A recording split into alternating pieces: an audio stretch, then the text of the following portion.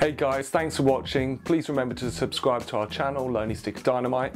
Today we're talking to Jonathon Perchal, who's an entertainment lawyer, and he's been in the industry for 25 years. Jonathon's had a really prestigious career and he's worked with Polygram, and just recently he's finished working with Curzon Artificial Eye. Jonathon, more importantly, is one of the producers, one of the 3 producers on this short film, Lonely Stick of Dynamite. We're doing a series of videos with Jonathon Perchal covering 5 key legal aspects of the film industry. If you don't want to miss out on any of these videos, then please subscribe to our channel, Lonely Stick of Dynamite. So here's part 1, which deals with chain of title. To understand what chain of title is, you have to first understand copyright. And copyright is just the ownership of the film and who has an ownership right in the film. I think the easiest way to discuss it is to think about the creative process and who is involved in that process in creating a film.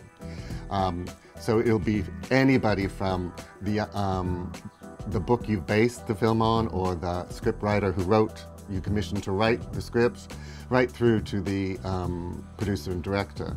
And in order to be able to exploit your film, you have to lock down chain of title and copyright.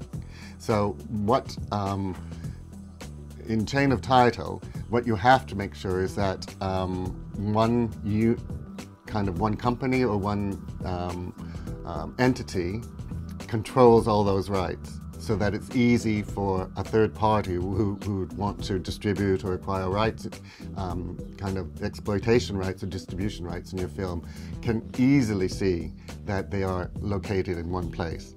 So chain of title, you would probably start with, yes, if you based it on a book or an article, on the writer. So you do an option agreement and lock that down and make sure that if you have any periods of where you're developing the film, that you've paid all the option fees and stuff, and that you have a record of that. If you're commissioning a scriptwriter, well, then that's the first stage you're going through. That if it's not based on anything else, it's an original script, then you have to make sure that you are placing all those rights that the scriptwriter would have upon creation of the script, that they're assigned to the company. So what's happening is that the copyright in the film that is controlled by that scriptwriter will be assigned under agreement to the entity.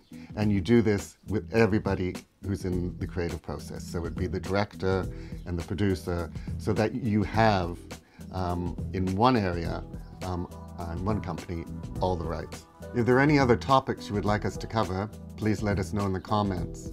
Thank you very much for watching.